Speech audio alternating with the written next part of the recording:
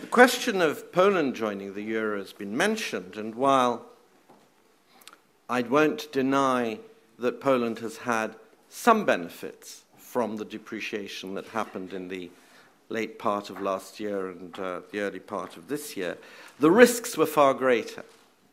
If that depreciation had run out of control, if the Polish government had not been able, through its careful fiscal policy, which allowed us to obtain the flexible credit line from the International Monetary Fund, to stop and then reverse that trend, then uncontrolled depreciation would have threatened the stability of the financial system. And I think we have to understand that in the long run, or even in the medium run, it's impossible to safely have your own currency in a zone, in an area of free capital movement, if that currency, or if the economy that that currency serves, is as small as the Polish economy. Because the natural process that we're going to have over the next couple of years, in the medium term, maybe I should say, is a tendency that we saw before the crisis, a tendency towards appreciation. If you have a tendency in the medium term towards appreciation, you have a natural tendency for people to wish to obtain credit, whether it's households or businesses, in foreign currency. And if you reach the stage that, for instance, Hungary has reached, with the kind of proportion of foreign currency liabilities in the economy that the Hungarians have, then you have all the disadvantages of having your own currency without effectively any of the advantages. Any depreciation will cause what is effectively debt deflation, will result in the fact that depreciation will have no effect in stimulating the economy, but will undermine the health of the financial system. And therefore, being a medium-sized country with a small economy, with its own currency, with perfectly free movement of capital, is in the medium term an unsustainable position to be in, an unsustainable situation to be in, and that is why joining the euro has to be Poland's strategic goal and will continue to be Poland's strategic goal.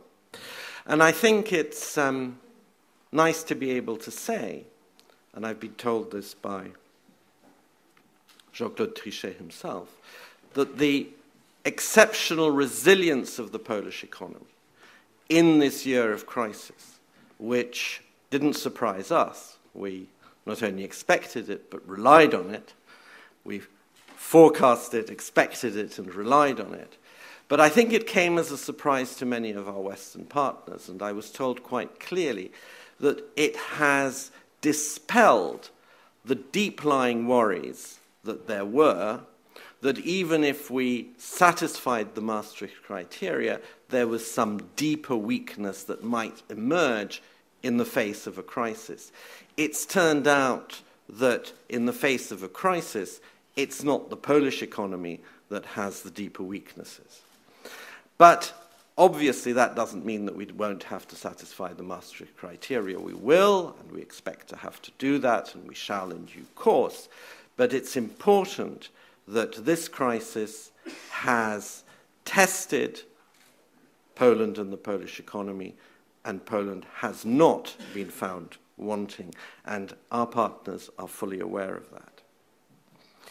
I think in terms of future architecture, it's extremely important that a single European regulatory structure and supervisory structure is being created.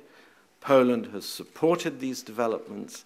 As a host country, we have the most to lose by the present chaotic and fragmented supervisory system. A particularly important part of that structure will, of course, be the so-called Systemic Risk Council, which will be built around the European Central Bank and the Bank of England, and this Systemic Risk Council will give warnings about perceived macroprudential risks. We are supporters of this of the creation of the Systemic Risk Council. However, we have one concern, and I'd like to just flag it here. The Council will be issuing recommendations. It's not entirely clear what the force of those recommendations are. If those recommendations have no effective force, if people don't in fact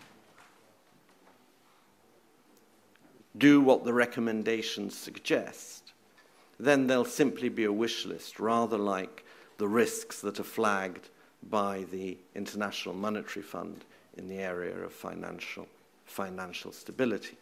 If, on the other hand, they are acted upon, whether they're formally legally binding or not, but if they are acted upon, and we would hope that they would be, then there's the question of the responsibility that goes hand in hand with that power. Because if I may finish by quoting Spider-Man, with great power goes great responsibility. And that is the principle that we have to remember whenever we're constructing new institutions. Otherwise, we have what economists rather boringly call externalities. And I think we need to remember that we in the European Union, when we come to creating that, or building that, the structure of that Systemic Risk Council so that it functions effectively. Thank you very much.